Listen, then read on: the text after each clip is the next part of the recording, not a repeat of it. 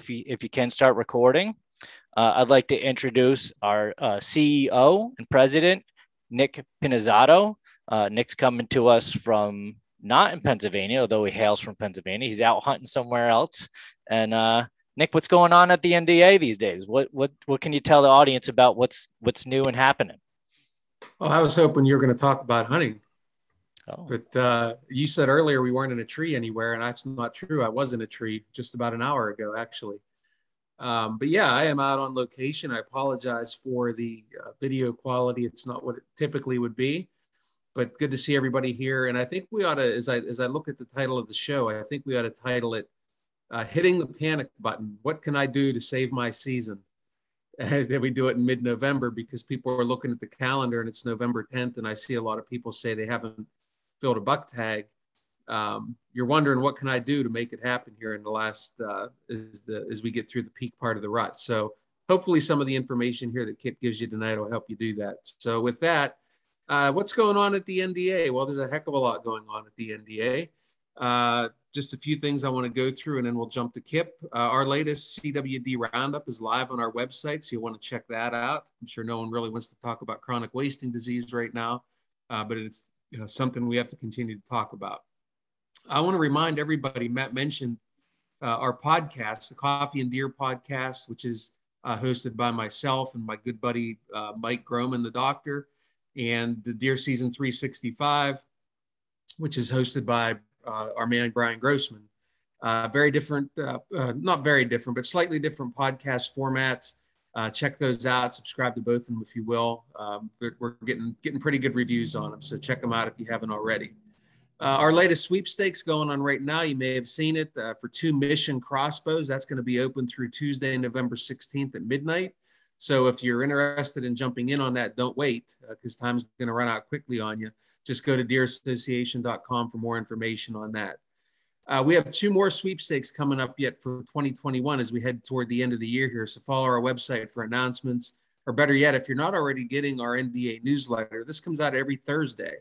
It's very popular. We've got a lot of subscribers on that thing, but if you're not subscribed, please do that and you'll get notification of these sweepstakes as well as good articles. We do the Age This segment in there all the time, our policy updates. It's a lot of great information, and I personally look forward to getting that every Thursday morning. So check that out. We received the $1,000 promotional grant from our friend Melissa Bachman.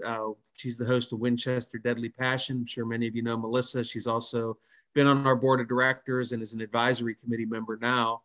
Anyway, it's for the Mountain Dew Outdoor Grants. And the grant was for our Field to Fork program, and we're still eligible for a $5,000 grant. So if you're able to nominate us, we'd appreciate that. I think anybody can nominate. So go ahead and check that out, our friends at Mountain Dew.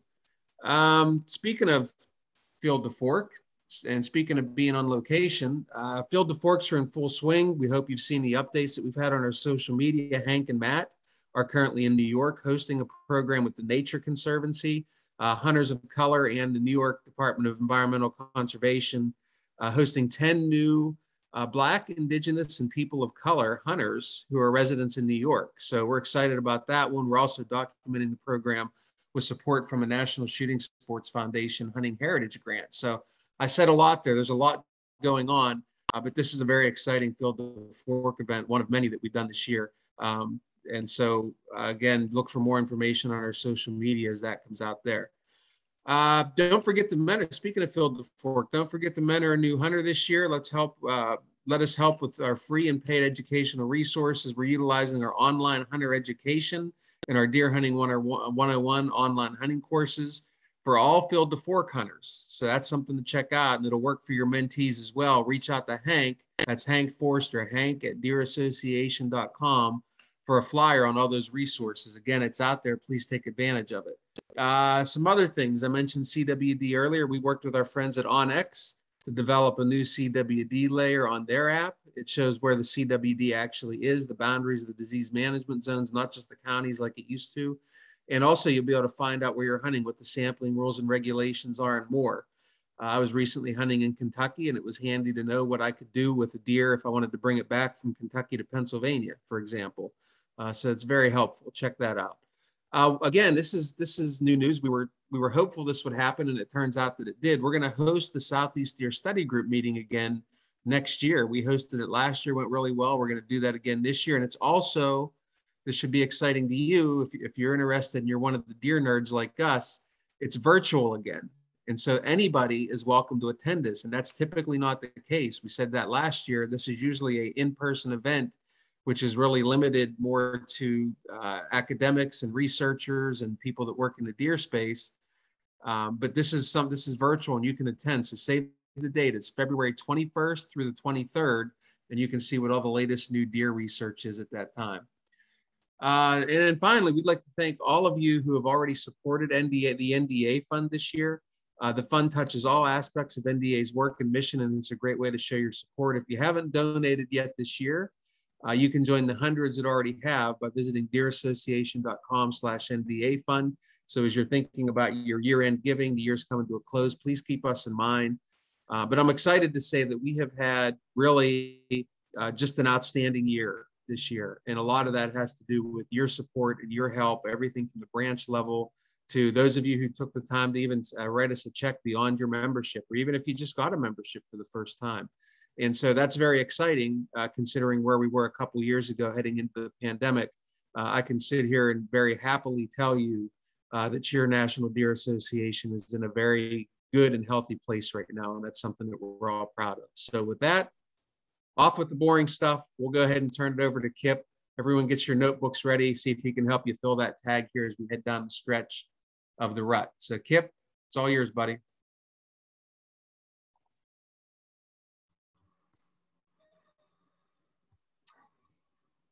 Sounds good, Nick. So thank you very much. So lots of exciting things going on at the organization for sure. And Matt, anything else that you need before I can take over? No, that was an exciting update. There is a lot going on. We're excited to be out there this weekend, and it's, you know, we all live for this time of year, both personally and professionally, and as crazy and busy as it is, a lot of great things are going on. It's glad to be able to share it with you guys here. So Kip's about to start his the feature presentation. I'll introduce the topic and a little bit about him. If you don't know anything about Kip, he's our Chief Conservation Officer, as I mentioned earlier. He's a certified wildlife biologist.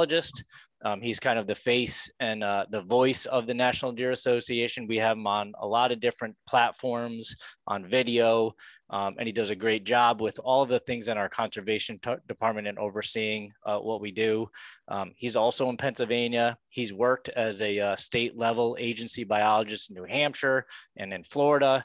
And I've known Kip for over 15 years. And what you may not know about Kip is he's also a very talented taxidermist too, which is a nice little tidbit of information.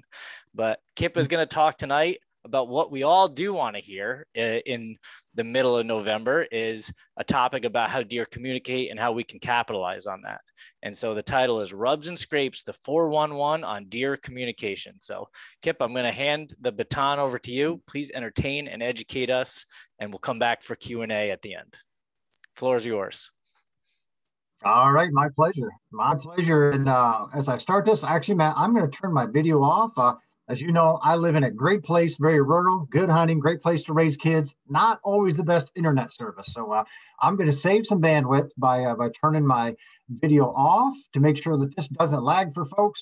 And we'll go ahead and get started with this. And I will say this, I'm excited to give this tonight. I remember almost a year ago now when Matt and I were laying out all the different webinars for the whole year and picking, and we wanted almost 12 months in advance. I specifically picked November with this talk. I wanted to give this talk. I wanted to give it now just because this is the best time of the year to be in the woods. It is so exciting what's going on. So anyway, I enjoy presenting to about deer, about habitat, but I really like this topic, Matt, and I'm excited for tonight. So with that, rubs and scrapes, the 411 and how deer communicate. And with this, we're going to talk about, deer communicated in several different ways. I'm going to touch on many very briefly, but then we are going to focus on the rubs and scrapes part once we get into this. So, deer are far more so than most people realize. people know they obviously have to communicate, but they communicate in several different ways and on very different levels. So let's talk about some of those, and just to let folks know, hey, this is really what's going on in the woods out there. And all of this is really designed to just teach you a little more about deer, how they interact, to allow you to get a little bit closer to them, but also then just to enjoy more of what's going on. You know, the more we can understand about interactions that we see makes us have a better understanding and appreciation for this creature. Better understanding of how they actually communicate what they need to do can help us get a little bit closer, whether that's with a camera or a bow or a rifle or whatever the case may be. So deer are very social. And while Matt and I have our cell phones with us everywhere we go, deer obviously don't have a cell phone, but they can communicate every bit as easily with how they do it as we do with a cell phone. And yeah, it's not to their ear at all the times, but think about this. Deer live in a whole variety of different cover types, from just about the Arctic down to, Central America, forested areas, not forested areas, open areas, plains, semi-forested, agricultural areas, all kinds of different cover types and environments. And they are able to do a great job communicating very easily in all those. So let's take a look at some of the ways that they can do this without all this modern technology. And let's start with sight. Deer communicate with sight. I'm going to show you a picture of a whitetail here. Obviously, this is a whitetail deer, and a lot of people think about whitetails as, oh yeah, they call it that because the underside of the tail is white. But there's actually a lot more to it than that. From a standpoint, deer see the world very similarly to the way a human does who is red-green colorblind, meaning that fluorescent orange or that hunter orange hat or jacket you're wearing, deer don't see that as orange. They see that as green. So you're not giving anything up to deer by wearing that. However, their eyes are a little different, and they see really, really good into the blue spectrum, which means they see yellow very well, and they see blues really, really well. So don't wear your blue jeans hunting. Don't wear anything yellow hunting, but understand that because they see so good into the blues, and this is especially true in low light situations, where the color white really, really stands out to them.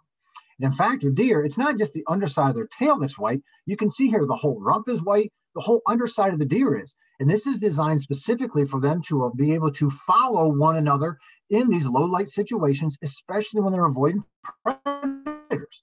So take a look. We see here, yeah, there's a lot of white. This deer behind clearly can see the deer ahead, where it's going. And the way their eyes are built, it essentially is a big beacon, a bright white light in front of it saying, follow me, here I am, here I am, here I am.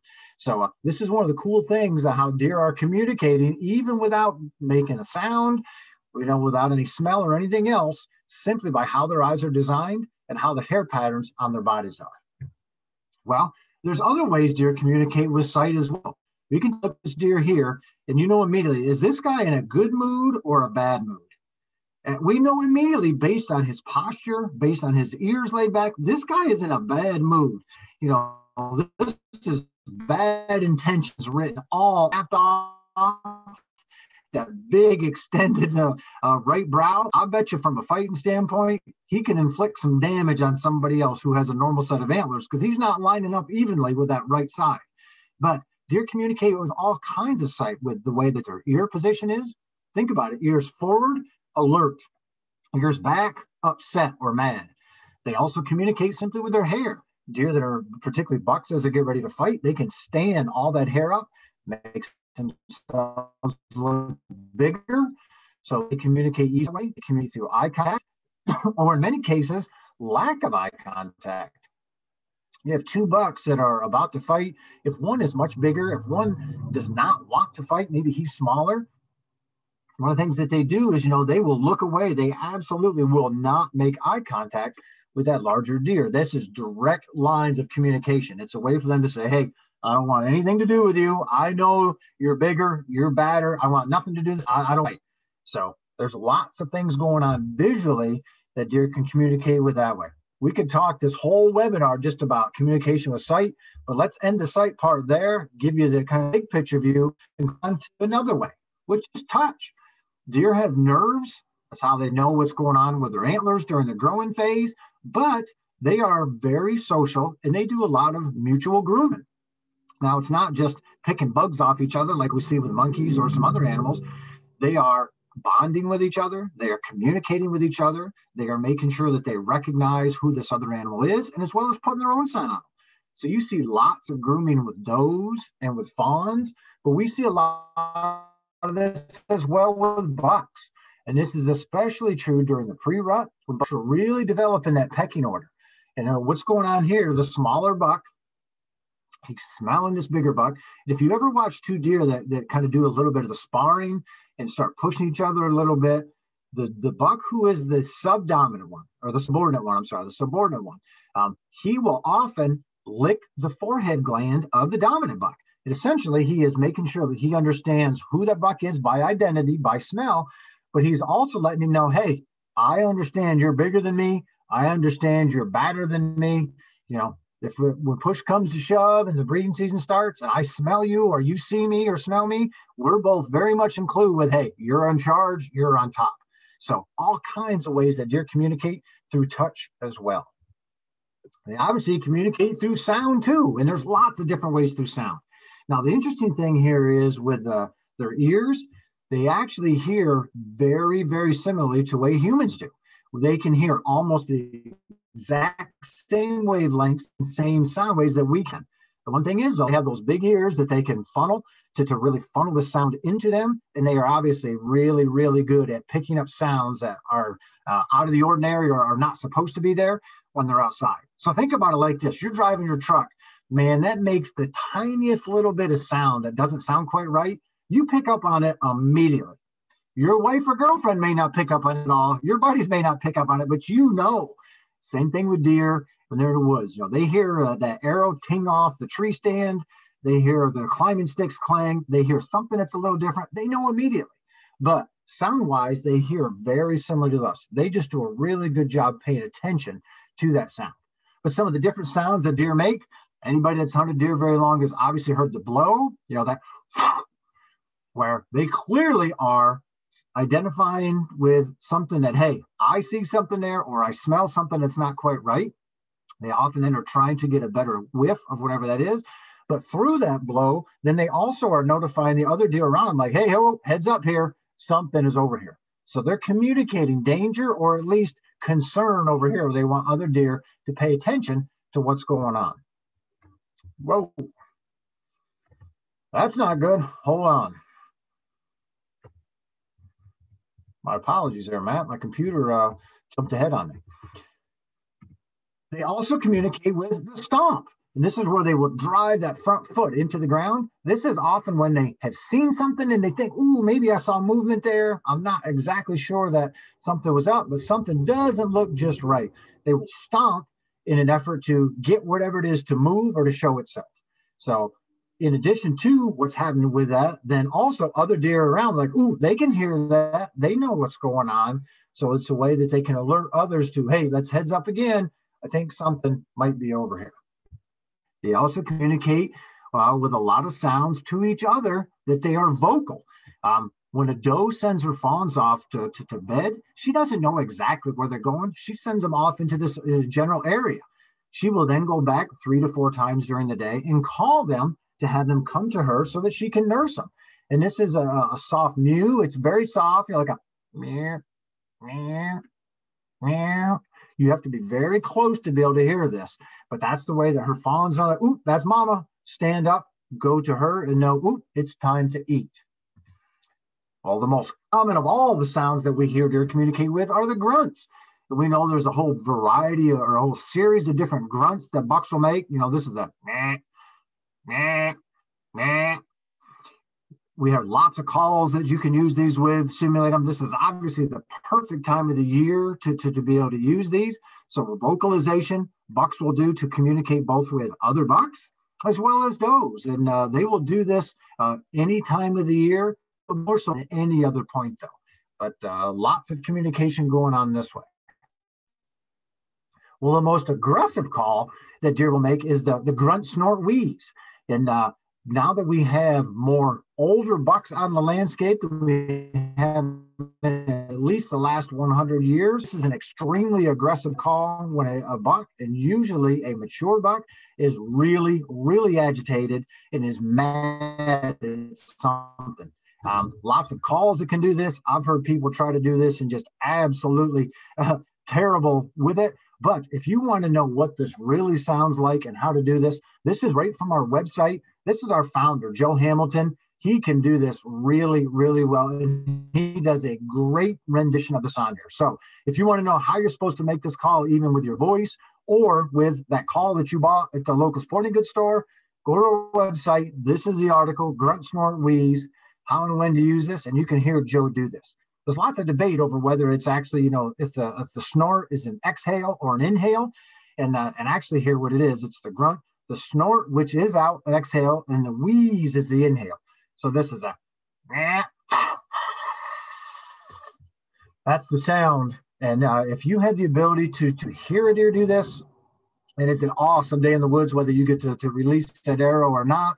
If you have the ability to call to a deer and call a mature buck in this way, that is absolutely one of the top hunts that you'll have in your life. So really, really cool call. Certainly something that you can scare a lot of deer with, and particularly younger deer, if you don't use this appropriately. But a pretty cool thing to be able to use if you need one more trick to get that mature buck that's just out of range in with you. Well, deer also communicate with smell. And this is the really, really big one. And this is what we're going to focus the vast majority of our talk on here. Their eyes are not all that much better than ours. Their ears are about exactly the same as ours. Their nose, though, is way, way better than ours. And some people will look at this and think, yeah, the nose is that little black thing in his face there. And true, that is his nose, but that's just the end of his nose. A deer's nose actually goes from the end of that all the way up into the brain. And it has incredible surface area up through the face there to allow just so much more acceptance of all of the scent molecules. And so an understanding, a differentiation of what is there and just a perception of what that is. A lot of people will say, how many times better can a deer smell than a human? Is it 1,000? Is it 100,000? And you can find all kinds of accounts in outdoor writing. Oh, yes, it's this much better. The reality of it is we don't really know how much better. It's probably on the order of 50 to 100,000 times better, but we don't know that for sure from what we're able to do. But let's talk about some of the ways that you can then use that. Well, 6 glands. Well, does have 6 glands, bucks have 7. The 2 most important glands for deer, one is on the head. That is the forehead gland that you see here. Researchers from the University of Georgia have identified nearly 50 different pieces of information that deer can share about themselves through this forehead gland. And this is a true gland where it has increased glandular activity during the breeding season. And this is why on older bucks, you often see that hair on the forehead turn colors, this chestnut color or a reddish color. And oftentimes that hair gets real wavy. That's because of increased activity in that gland. The other gland that is so important to deer is the tarsal gland. And this is the one on the inside of the back leg. And this is the one that captures all of this scent. It's how the deer carries the scent of them on it. And is so important to the breeding season that we talk about at Scrapes. But I'm going to reference both of these 2 glands and how deer use them at Rubs and Scrapes, which, that's the theme of what we're talking about tonight as we go through here. So, Rubs and Scrapes. This is certainly something that we love to see start increasing as we lead from summer into early fall, something that we monitor as hunters, places we hang cameras, places we hunt over, 2 of the coolest things that are going on in the woods. And even if you're not seeing deer, just seeing this amount of activity is pretty cool. We can see deer tracks, that's fun. We can see deer scat, that's fun. But when you start seeing rubs and you start seeing scrapes, that's a whole different level of feeling. That makes the hair stand up on your neck a little bit, and that gets you so much more excited than even the biggest deer trail that may look like a cow path. Rubs and scrapes are where it's at. So let's talk about rubs first. Rubbing peaks during the pre-rut, and it maintains that level throughout the whole season. And in fact, bucks will rub anytime they have hard antler. So it's not just during the rut. Anytime those antlers are hard, as soon as that velvet comes off, they will start rubbing, and they can continue all the way until they shed them, after the new year. These may be very small little rubs like you're seeing here, or they may be much larger rubs.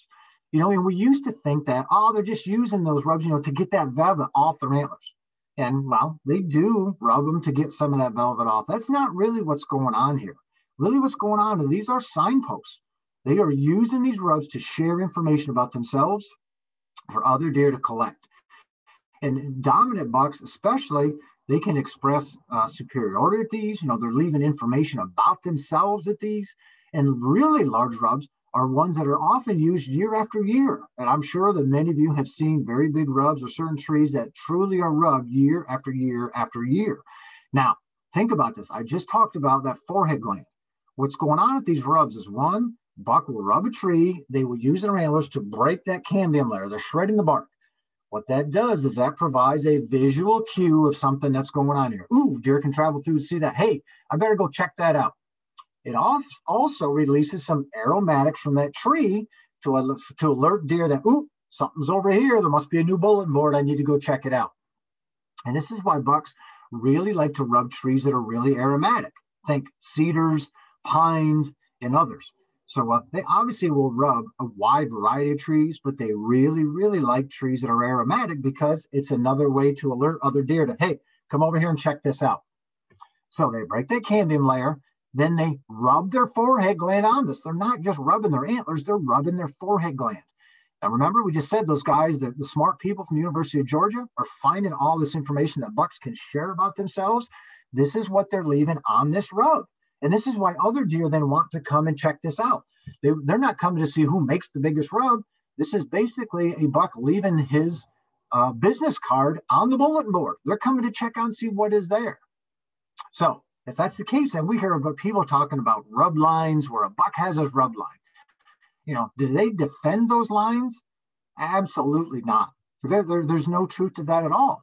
Numerous bucks will rub on any one of these. They're leaving information there. So when a buck rubs on it, he leaves his information. And if it's the biggest buck in the area, he doesn't want all the other deer to stay away from it. He wants them to come there as well and leave information so he knows who's in the area. Because does also will come and check these. It's not just bucks. So all kinds of information sharing is going on at these rubs. Now, because they're both visual as well as scent posts, this is a power line pole here. I was working in South Central Kansas a number of years ago. How many overstory trees do you see here? There are none. This is a very open landscape. This is a tremendous place to hunt deer. You know, one of the better places in the country to hunt deer. I'm riding with a landowner. He runs lots of cameras. We saw this a few hundred yards away.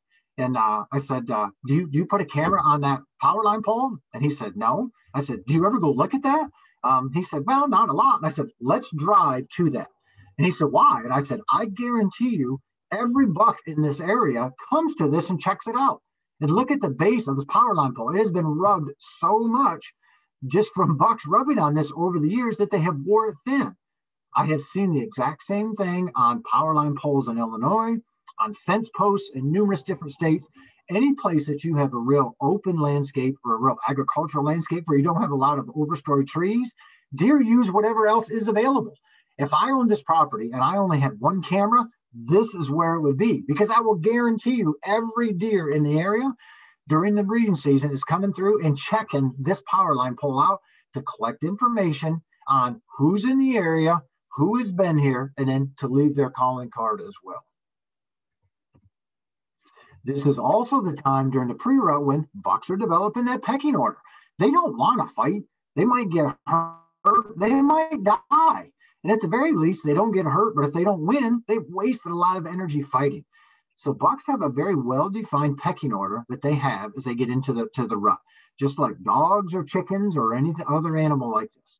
So they push each other around, they spar a little bit, they smell each other, they lick the forehead gland, this all that. So this whole rubbing thing then helps them from this pecking order, because if they know the identity and the scent of another deer, then they can visit these rubs and know, ooh, that's Matt. I either know if I'm above Matt or below Matt on that pecking order, and then that lets them know who's in the area and kind of where they fit into the whole order scheme. Now, doesn't mean that bucks aren't going to fight. We see bucks fighting all the time.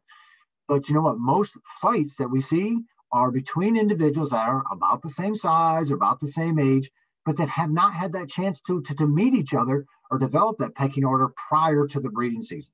You know, it's a buck that's on an excursion or one that's greatly expanded his home range. So that's where most of the fighting comes from. Bucks don't want to have to do that, but fortunately for us, it does happen, and it's one of the coolest things we get to see. All right, let's shift gears then and talk about scrapes. Scraping is also a signpost behavior, and this is the timing, though. This peak is a little bit different from the rubs. It typically peaks just before we see peak breeding. So, and then this actually falls off some as we get into the rut. But the cool thing here is it involves a sequence of events and specific behaviors here that we see. The first is that the buck will mark an overhanging branch. This is what we call the licking branch.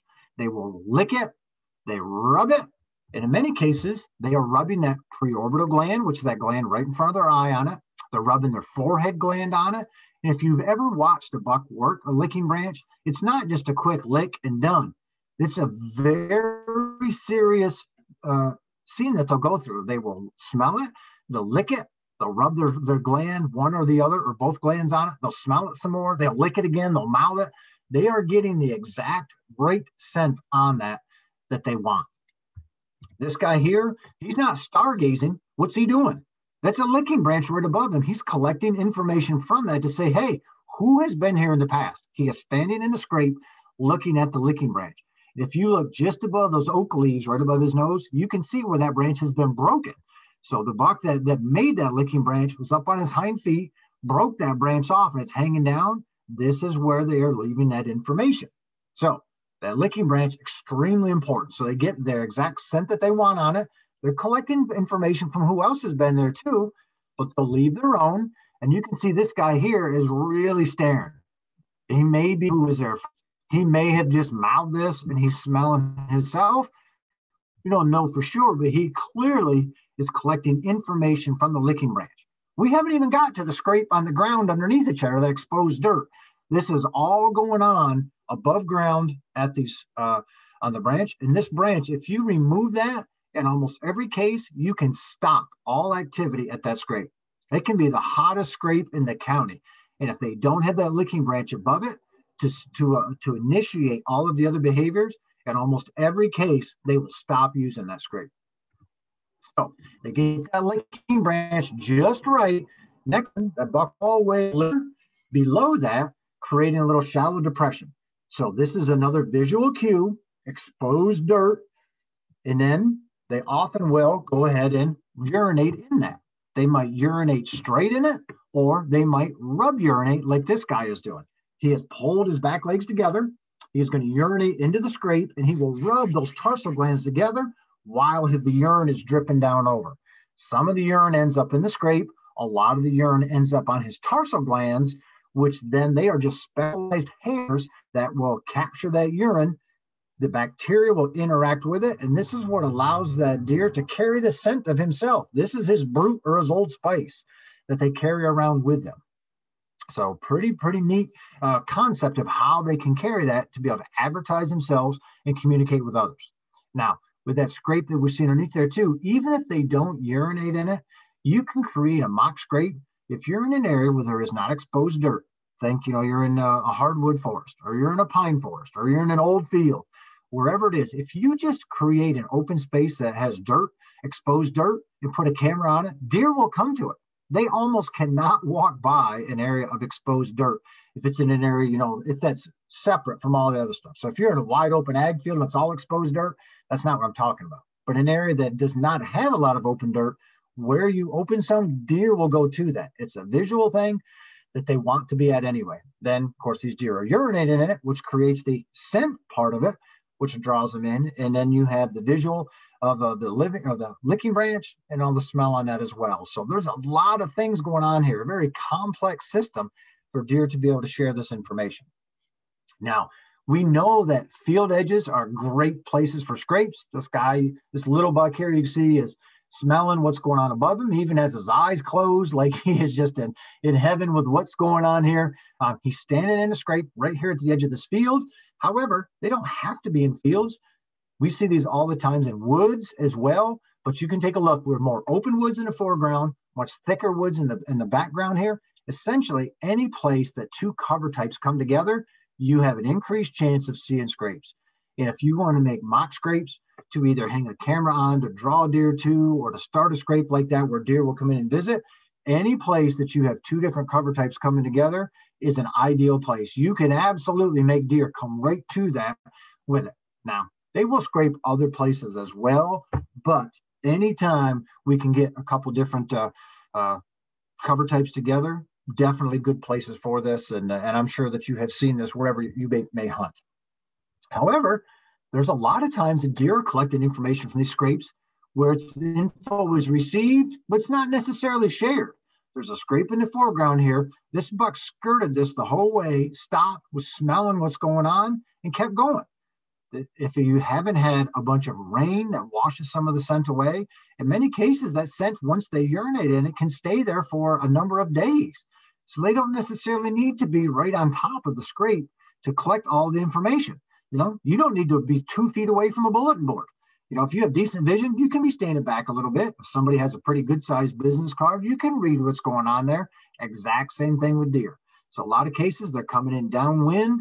They'll see what has been there and then keep going. If they come in many times, particularly if they can smell their own scent there, or they know that they don't need to advertise again, and keep on checking and traveling along. So pretty interesting that they're always collecting, not always leaving information at these though. Well, we've talked a bunch about bucks here. Is it just bucks that do this? Is it just bucks leaving information at scrapes? And the answer is no, not at all. Does are visiting these things like crazy as well. This doe is checking this licking branch to say, hey, who has been here?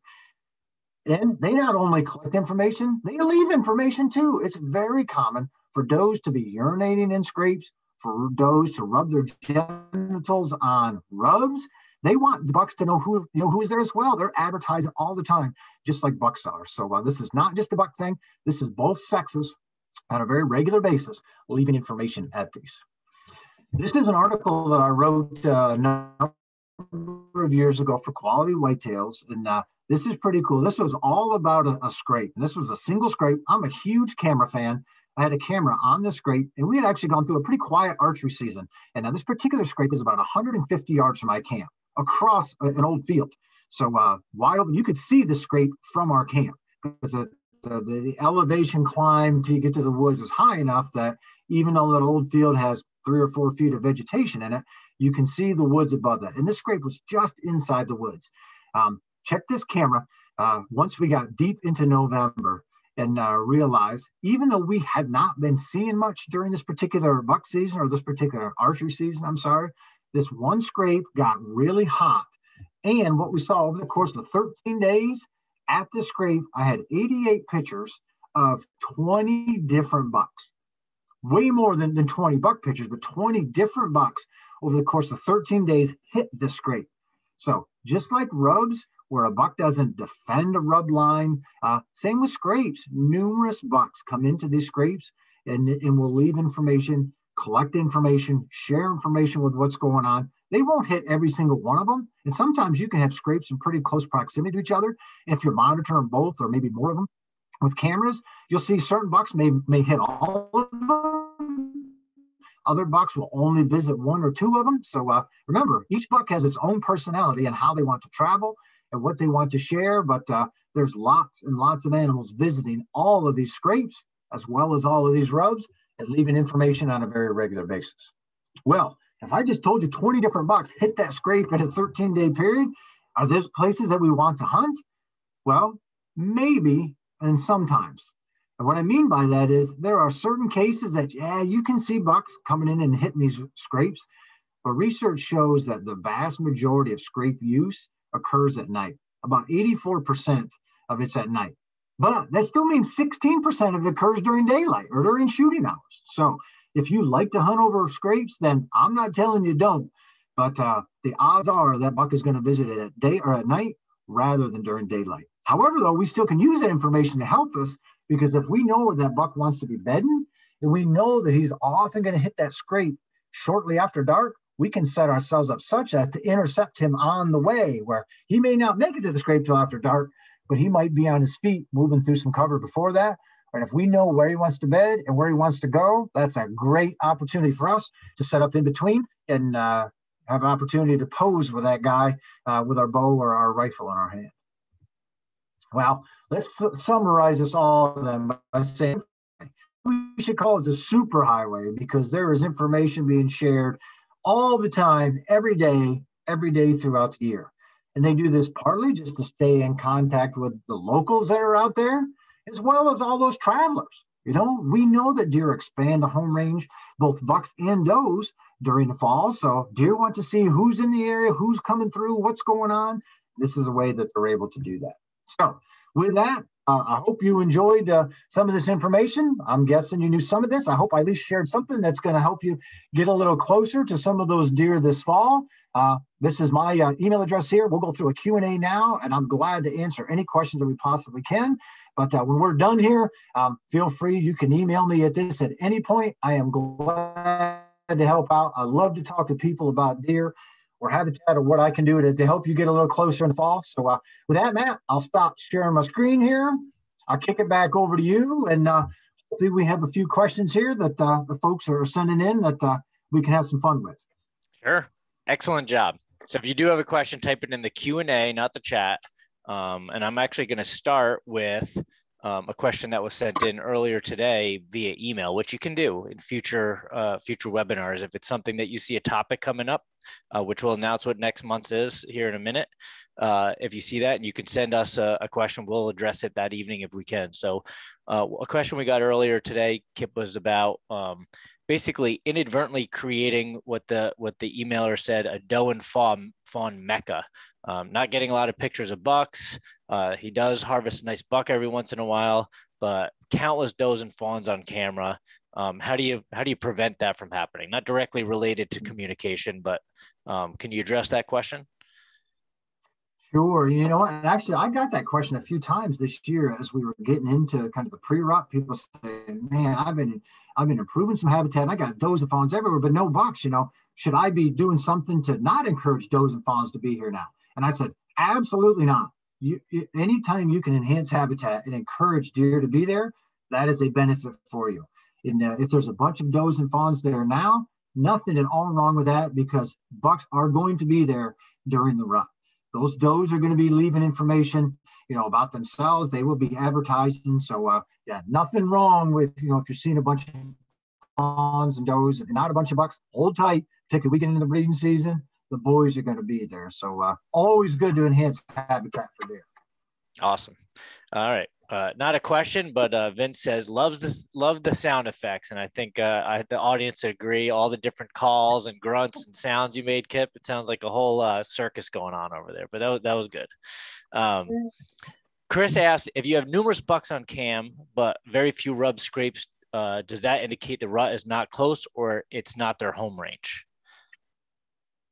Let me repeat that. If you have numerous bucks on camera, but very few rubs and scrapes, does it indicate the rut is not close or it's not their home range?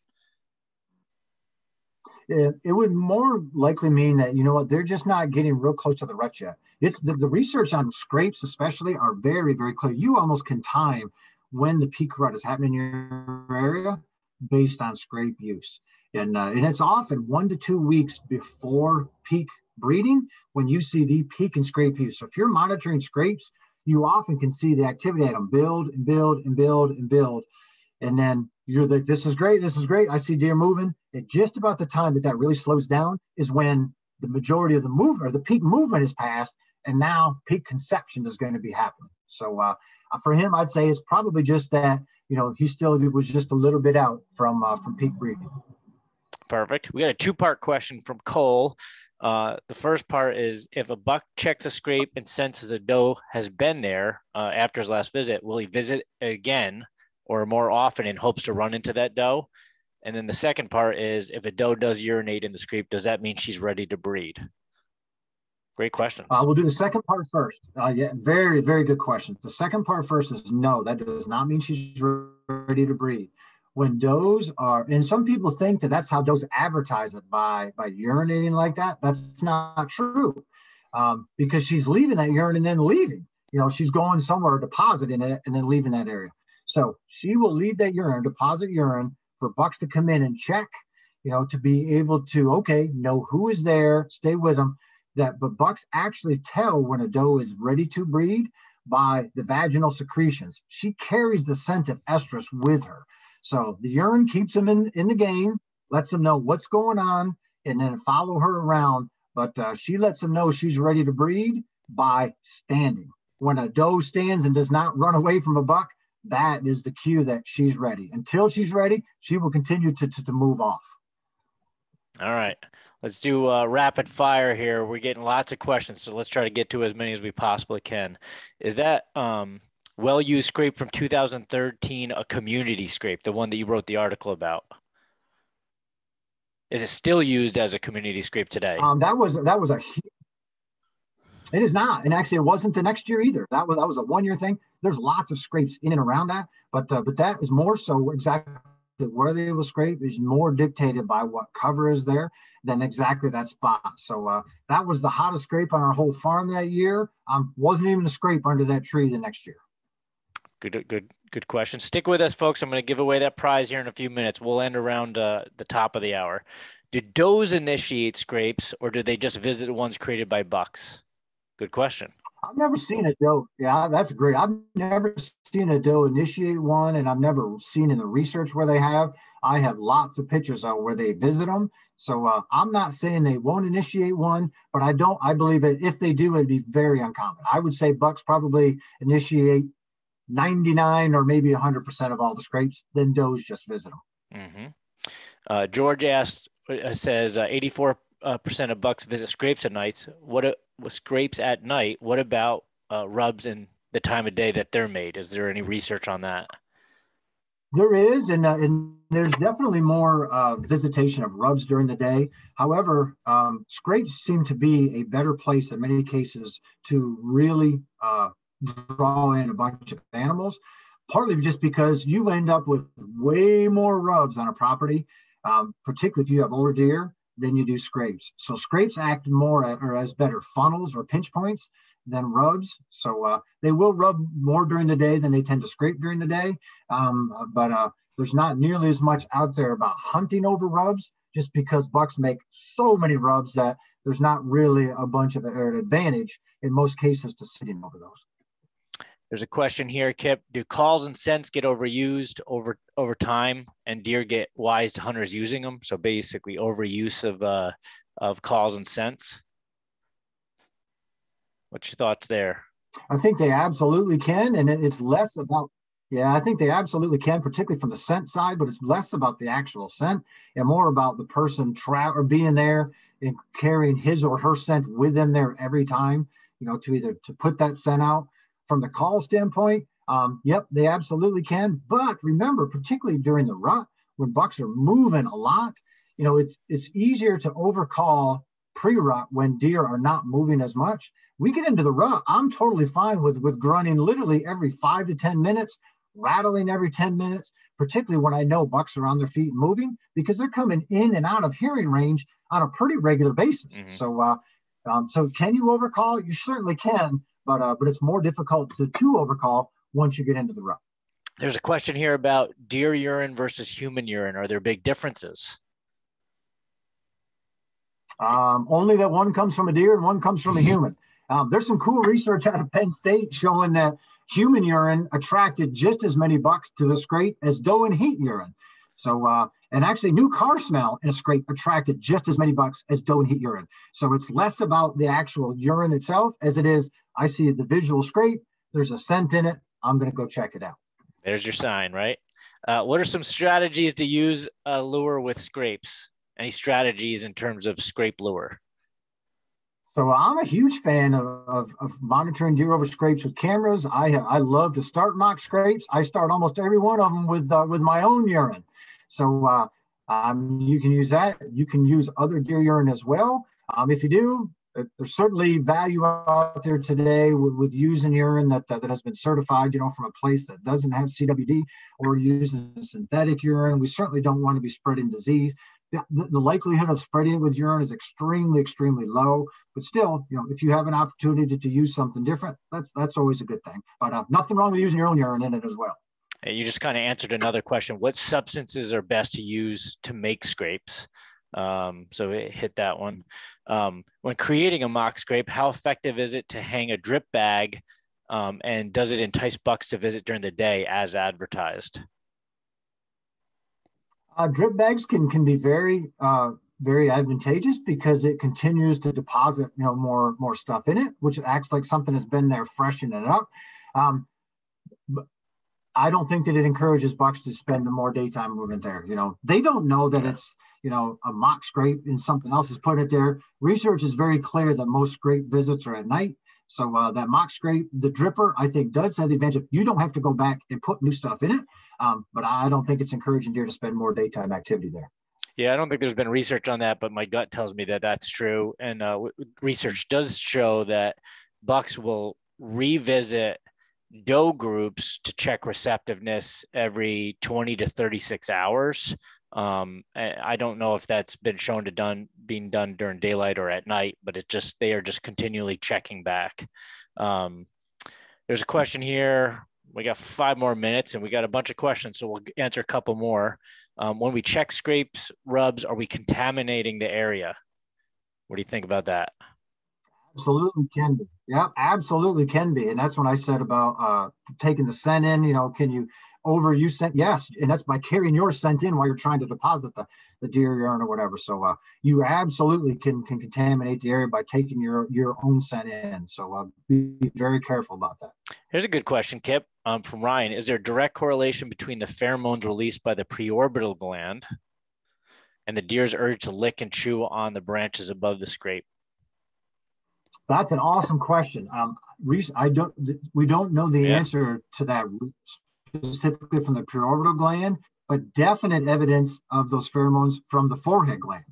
So clearly forehead, but I don't think so from the preorbital, and researchers don't believe that there is, but that absolutely is the case from the forehead gland. Great question. He followed up with, it said intake from the vomeronasal organ would make the most sense if so, but that wouldn't pertain to a specific gland, but it's just the intake of the pheromones, not necessarily one gland over the other. And if you want to describe what that organ is. Yeah, that vomeronasal organ is that diamond-shaped organ in the roof of their mouth, and that's when they're doing the flaming or that lip curl. Some people incorrectly think that that's how they tell if a doe is in heat. What they're doing is they are lip curling, which exposes that organ. That allows them to take in either urine or the scent molecules off urine, and that pumps it then to a part of the brain that actually doesn't even control behavior. So there's no way that could enable them to tell if a doe is in heat. But essentially, when those does are urinating and moving around, that allows that buck to visit that urine, pump that through that vomeronasal organ to the brain. It's essentially a part of the brain that keeps that buck in breeding condition. So it's kind of like that buck taking a daily Viagra. It's not letting him know that doe is in heat, but it makes sure that it keeps his body ready so that when she does stand and is in heat, he is then able to breed her. We got 3 left, and I think we're going to hit each one. I think they're going to be quickies.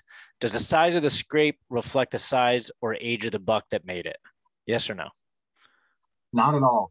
No, it doesn't at all. And I've seen small scrapes made by huge bucks, and I have seen absolutely, half Volkswagen-sized scrapes, the small bucks started and then numerous other bucks kind of came in. So no, size does not indicate size of the deer. Is there always a dominant doe that basically warns the other deer around? Is that true? Is there always like one individual that is the one that makes those signs and those sounds? In different deer groups, there certainly is. Any deer can give those warning sounds, but all groups of deer often will have a matriarch, a doe, and it's often groups of her offspring and aunts and cousins and all those together. So it's not one deer on an entire property, but in any given group that you have a multiple deer, one definitely is a matriarch, but any deer there can signal danger to the whole group. I was going to ask you a question about the truth about rub lines or scrape lines if we didn't get many questions, but there's a lot of questions, and I'm going to ask one last one. It's not mine. I think it's a good one to end on. How would you rate the rut intensity this year, and what stage do you feel it is in PA? What do you think about that? I will say this. My kids and I have witnessed some incredible breeding or rutting behavior already through our archery season. I do know some guys on our farm that have seen very little and would answer much differently. But we have seen a tremendous amount of chasing, both young bucks just cruising. We have seen 3- and 4-year-old bucks with does chasing them. So we're not at the peak of it yet, or the peak of movement yet, but we have had an outstanding archery season so far with some of the breeding activity that we've got to witness. And this is north central Pennsylvania, right up on the New York border. Awesome job, Kip. All right, folks, let's give away that prize. But first, if you're not already a member, join the National Deer Association, right? We need members. We need your support, and we'd love to have you as part of our family to do good for deer in all different ways.